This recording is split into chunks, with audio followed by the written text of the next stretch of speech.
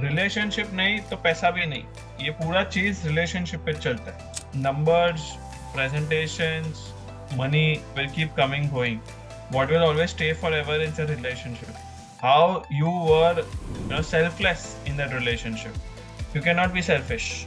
As an investor, I would feel really cool about it that someone is not just behind the money with a selfish motive, but they are there to really seek some value addition from me.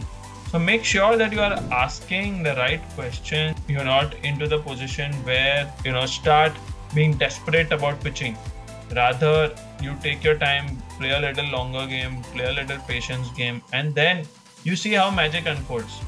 Slowly, steadily, you would have spoken with at least 15 to 20 venture capital funds or angel investors who invest in your sector. But you have not asked them to give me investment. But yes, you have developed a relationship. Tomorrow you can call him and say, Devansh, we need to talk about a certain round that we are raising. For me as an investor, I will feel that, yeah, this guy is good, man. He's not looking to, just exploit me for the money that I have in my funds. But he actually wants value addition. He actually wants some good critique. He wants good understanding, for which he has come to me.